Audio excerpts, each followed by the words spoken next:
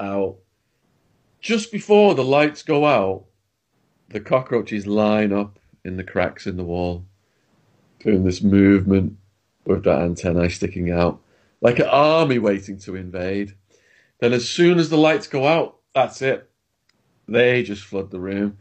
So over time, you got all these fungal infections on your skin, and so over time, you just accept that they're going to crawl on you.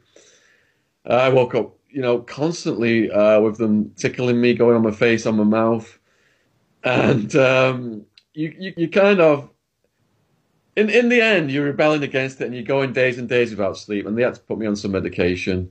But you learn to be at peace with your cellmates, whether they are humans or insects, in the long run. Otherwise, you're going to do yourself in psychologically.